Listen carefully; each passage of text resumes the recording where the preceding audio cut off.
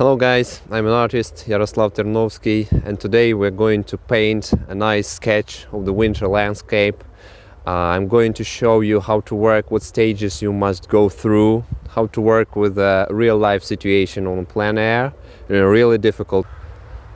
Alright guys, today we're going to paint an awesome piece of art on a Plainair, and today, as you can observe, we've got a nice sunny winter day, a little bit frosty, which is another challenge for an artist, but for such brave artists as we are, it's not an obstacle at all. So we're gonna use the limited palette. I will describe it for you. I've got titanium white because it's got very nice coloring features.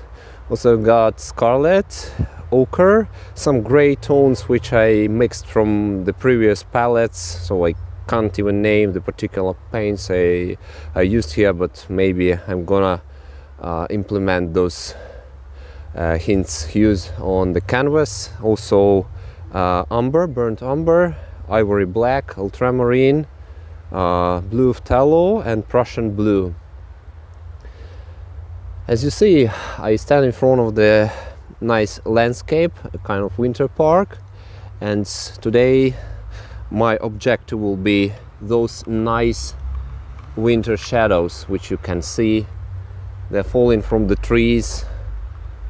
Here they are, look, and this effect of winter sun attracts me, and also the colorful effects which you can see on the snow. So my task is this nice winter park. So let's start with overall composition. First, I need to understand what is the most important thing in the painting, so I don't leave too much space for the background, for the buildings over there, and I reserve this whole area for the snow, for this nice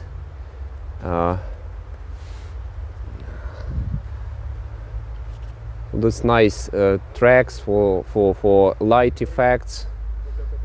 But I will include some trees in the painting. I use ultramarine for the general composition, and I can easily transform this ultramarine into color I need. There will be some maybe buildings which I can see, and today the weather is challenging. The sun is changing constantly because the sky is a bit overcast, and it makes additional challenge for the artist. And I'd like to have more enhanced shadows and more enhanced lights on the snow, but we have what we have, so no chance to change the weather, but we can change the weather on our canvas. That's what we're gonna do. So I think about the trees, whether I have them enough on the canvas. Maybe I will lower the horizon a bit to this line.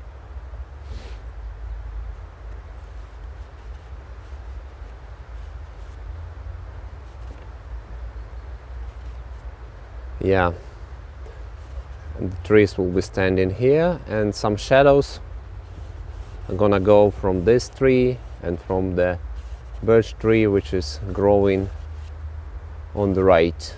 You can't see it because of the limitations of the lens, but it's there. Well, I can see that we can start our painting. For the next step, I'm going to use the white synthetic brush. It's very convenient, and you can cover the large areas with it. And for the beginning, I'll use a bit of ivory black and burnt umber for the snow. Yeah, it's incredible, but I do. And of course I add some ultramarine, and I'll get an interesting gray color, which I'm going to apply all over the snowy part. And if I need a bit rosy hue, I will use scarlet. That's all I need. So my task is to capture the moment, because the next half of an hour everything will change. That's why I'm covering it very energetically. I use the canvas of not big size, just 40 by 40 centimeters. It's quite enough for landscape sketch.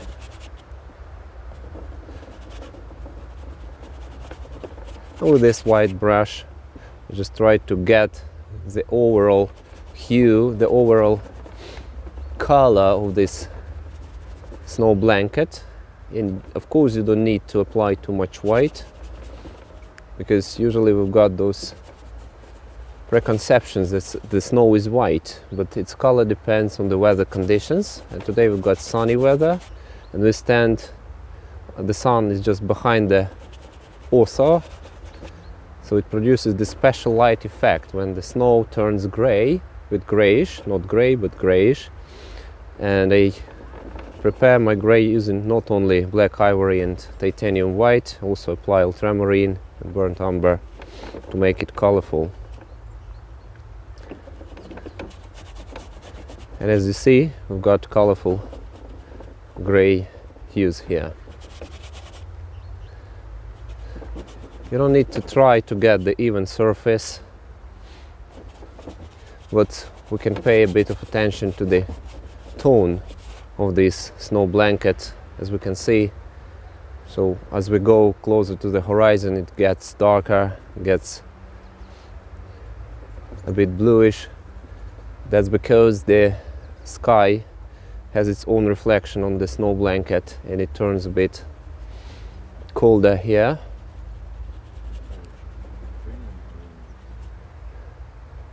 English. Can you give me a name of your channel? I have been doing art for 15 years.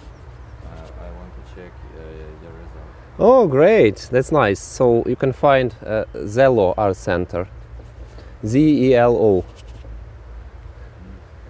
Z-E-L-O. Center, Art Center. You can check the art there. Get in touch with me. Is it YouTube channel?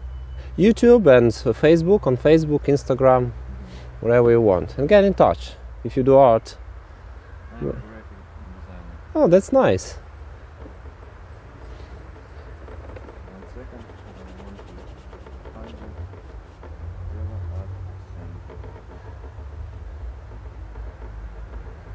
All right. Is it? Yes, sure. Okay. Yeah. I just, Good. Well, and also we continue to work on our surface. Here it's a bit lighter, and then we can continue with the sky. We can make it deep blue over there to show that it's a nice sunny day, because it's the main indicator of the sunny weather here. And of course this blue color isn't the same all over the sky. I also apply some scarlet, because as I mentioned, it's a bit overcast there, but I don't want to show all these clouds, so on. Then I change my brush. No, let's move on. Let's apply some light hues over there, just on the buildings. And again, I don't use the pure white. I add some ochre to make it warmer. So don't be afraid of those variations in color, all those deviations. They're beautiful. And moreover, we've got some shadows laying on the surface of the building. Here it is.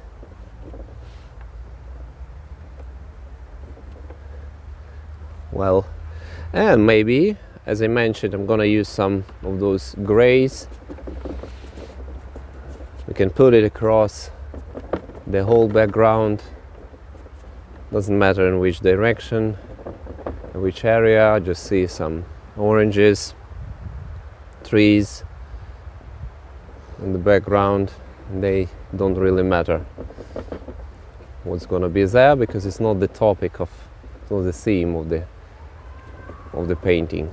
Here it is, quite enough. Then I change my brush. I use not very wide bristle brush. I love bristles, especially for fast sketch work. Just we can again highlight some tree trunks here and there to understand how they're going. Some maybe a part of a birch trunk is very interesting here. And immediately as the sun is up and shining brightly, for the moment we can add some shadows, and this is the very important stage, because you need to find that particular color that will be nice. And as you see, since I applied all those blue colors, my painting immediately started being sunny. That's what I've been pursuing all these minutes. And also now we need to pay an attention to the direction of the shadows, because they all lie in different directions. As you see, it's called linear perspective. I also got the single source of light just behind us. It's very powerful sunbeams. The effect just like from the single bulb. And also we've got grayish and darker colors here and there.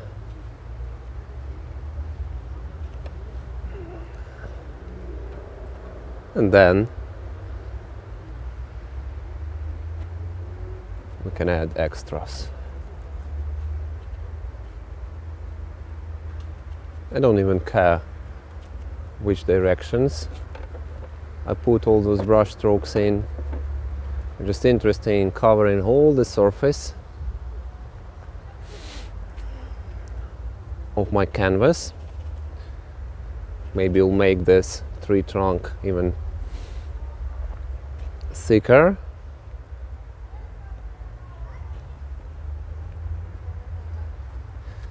It will change a bit the direction of the shadow. Here it is.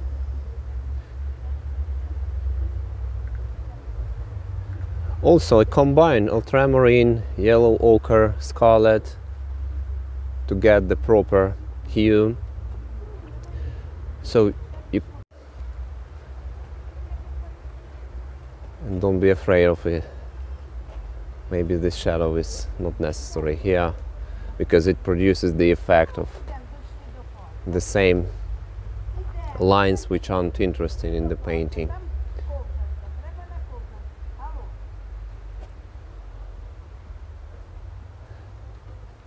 Again, as the sun allows and the clouds they withdraw, I've got just a few moments to get the idea of the whole landscape. Also I use this ivory black plus blue phthalo to get those interesting fir tree color which grow there over there, and I think it's interesting to indicate them, because they look like very dark and nice stains in the whole landscape. And I think it will be interesting. They will be like an anchors for our eye, and they'll capture our eye. Will be the triggers.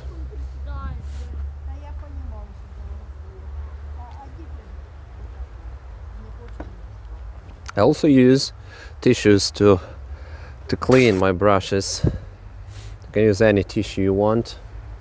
From time to time, if I need to change the paint, so I don't need a lot of brushes.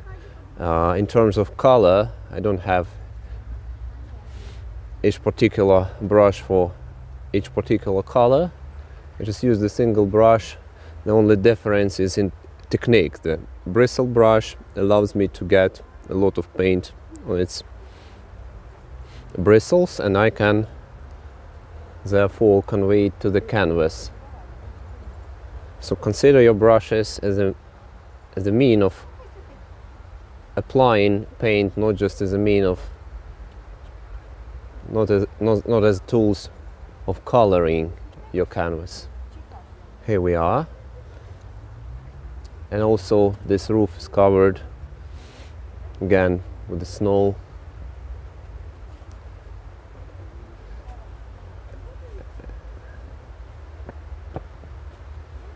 And iron, and that's pretty nice. No, I'm not interested in all those particular details, so I would recommend you to avoid them too. But if I want to show that it's building, I still can get some feeling of those windows, but again without paying too much attention to them.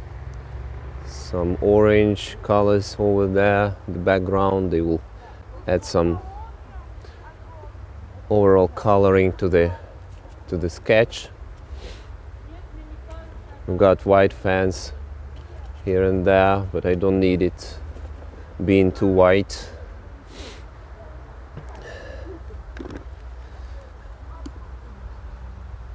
Again, at this moment I need to indicate all those footprints on the snow, because that will be the thing which will help us to perceive this sunny day, this particular moment.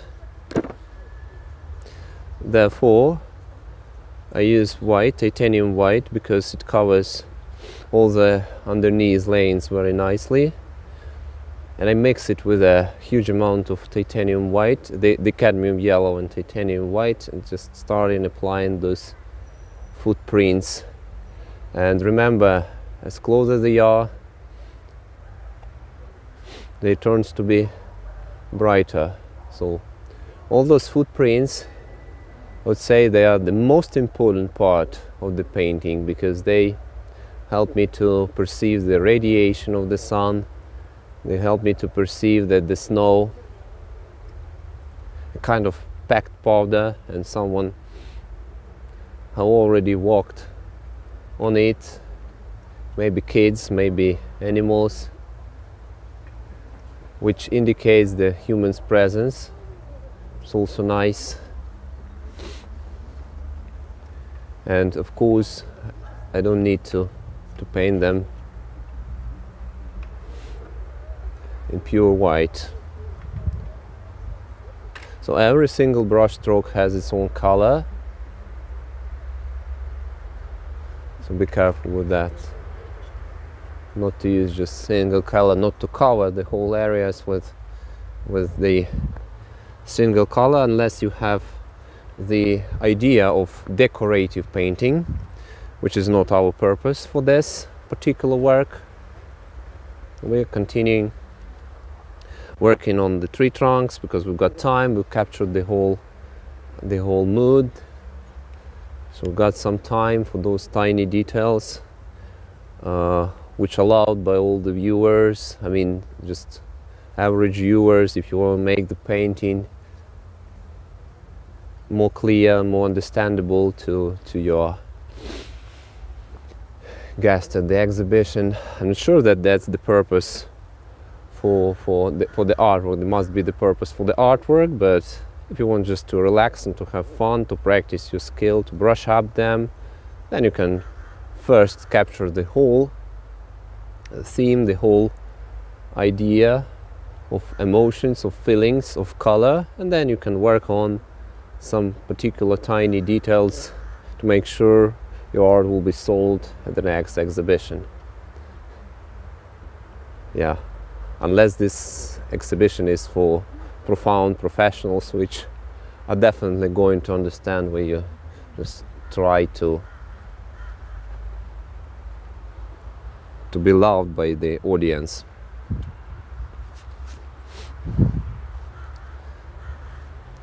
And okay guys, we've got this, as I mentioned, nice birch tree trunk here. I don't want it to be very straight, just need to bend it, what I'm doing now. As we mentioned before, that the artist is the person who might change the weather a bit. and the landscape, because we are kind of masters of our own surface here. So don't be afraid of it. Nobody won't judge you. Nobody won't say that you did it wrong, because nobody will get a chance to compare it to the real like situation. But everyone will judge your artwork standing just in front of it in the gallery, and well, they either say, wow, it's a great feeling, it's a nice January afternoon, or just look at it and the painting will leave them indifferent, which is the worst situation for the artist. So don't leave your viewers indifferent. So make them discuss, make them love, make them hate your artwork, but don't leave them indifferent. That's a tip from some famous artists like Andy Warhol, for example. Of course, we're not talking about pop art in here or about any modern trends, but in order to invent your modern trend, it's a good thing to understand and to be professional in traditional art, which is our purpose here, I suppose, to get closer to our professional skills. So as you see, I work further on some tiny details. I enhance shadows, enhance tree trunk volume. I want to look them like 3D dimensional here. Maybe I'll get my shadows somewhere. I'll get my shadows lighter. Again, it's difficult. It's complex. It's complex blue color, and it differs because this shadow, as it goes closer to the tree trunk, gets darker, maybe more blue than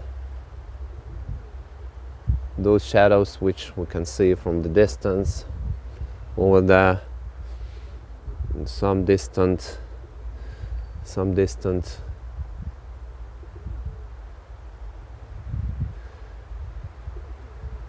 spots of those footprints. Maybe we can make this park looks nicer, just adding some extra branches, but paying attention to the color. As I mentioned, we're going to use somewhere those gray colors. Again, have got no idea what mixture is it, but I just got it mixing the old palettes from art classes, mixing them together, and I produce some warm or cold gray tones. So it's not a secret, just comment on the video if you want to get more elaborate advice how to get cold gray or warm gray. I'll gladly answer to your comment. So it's not a secret. Of course, in this short time we don't have just a chance for the profound instruction, and this video is only demonstrative, again, for you, for enriching your experience with somebody else's work. Yeah, so here it is. I also can work on some extra footprints which are interesting, which change the direction here and there. I use again very light colors for the spots which are well lit, and also can use some gray blue colors for the parts which are shadowy. Here we are.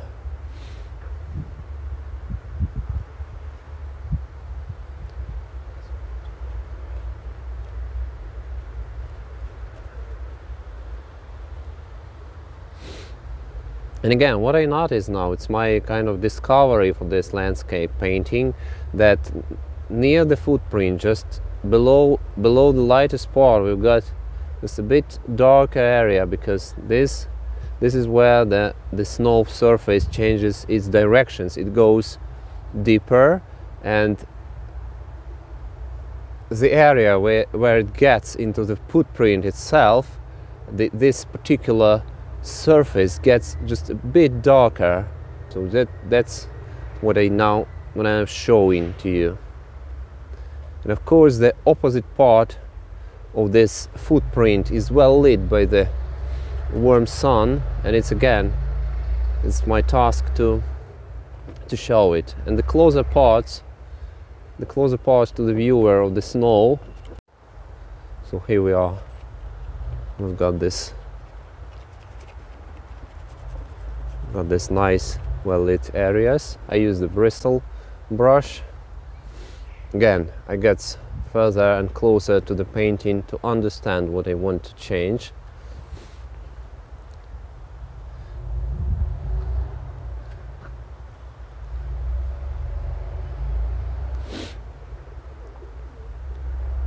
Today we've got -3 or 4, but my back is well lit by the sun and I'm lucky. Otherwise it would be more challenging to stand all these weather conditions, because the winter plein air painting is always a challenging for artists, because the mixtures gets thicker and the fingers are frozen. But today we're lucky because we've got this nice warm day. All we need just to use this advantage to get the nice winter-like painting, which, to be frankly, has the smell of spring already. It's the end of January and you can feel it in the air. Just in a month the nature is going to get warmer.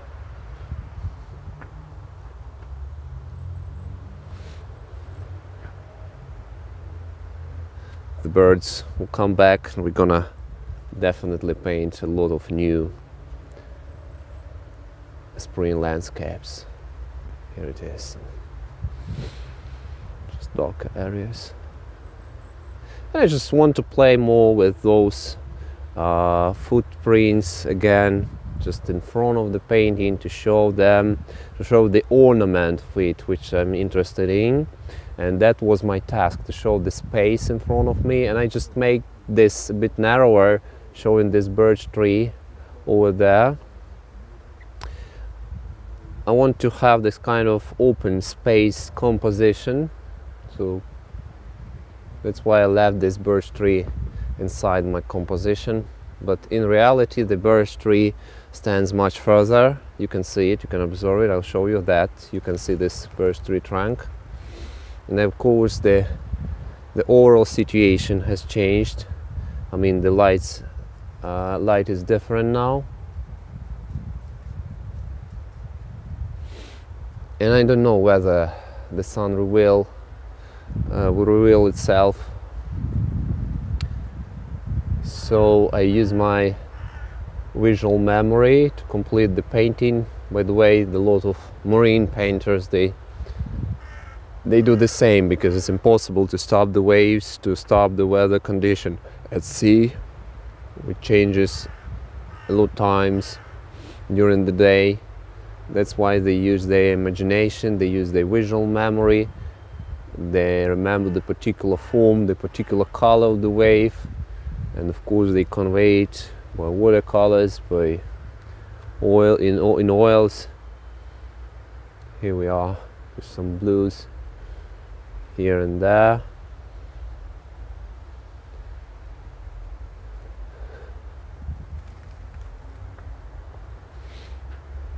You see that the sun blessed us and again showed up. So again I use this chance to make my color combination more accurate and to play with all those footprints, which I'm interested in. Maybe I'll show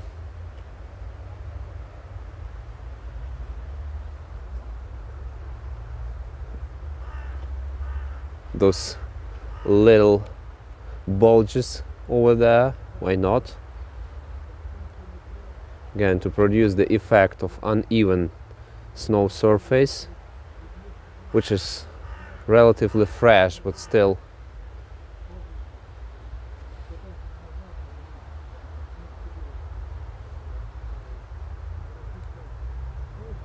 indicates some presence of people, which makes painting more interesting. It's not abandoned by people, but they've been there maybe a minute ago. They've been playing snowballs, they're just having fun, kids, adults. That's all I want to indicate. And of course, different directions.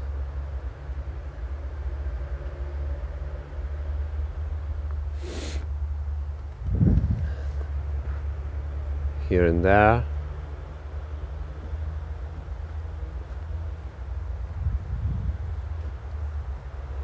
All those footprints, they are of different size, of different light, because it's each and every footprint, it's like another world which you have an opportunity to reflect on as an artist. So use this chance. And over there, those footprints turns to be very tiny, very thin. That's another outcome of linear perspective.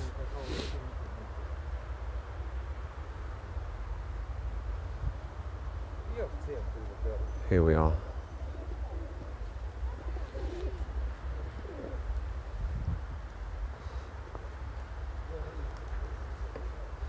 Also, you can show some tiny particles, some branches, they appearing from above the snow, some fallen leaf, some tiny things, which shows that the snow layer, snow blanket isn't very thick. Just we can show that. All those tiniest things. Maybe some bushes if you'd like to have them, but not very detailed, of course. There are some other hues, grayish, brownish, greenish, bluish, but all in a painting coloring.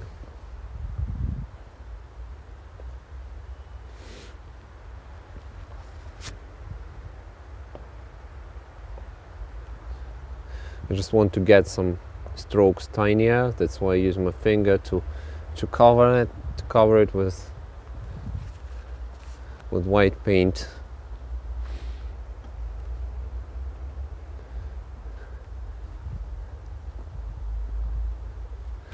And success, guys. We've got just half an hour. In half an hour we made an absolutely beautiful artwork. It's not an artwork itself, it's kind of sketch in which we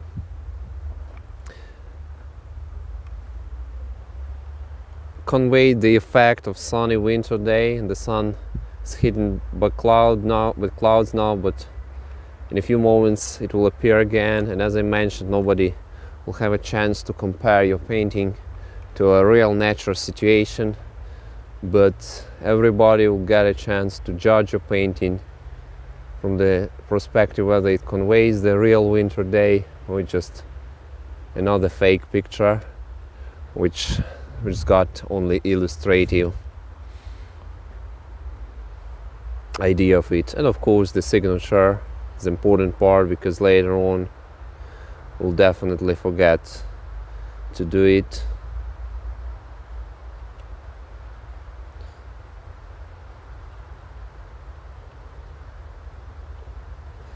And the art lovers of the future won't recognize this beautiful art.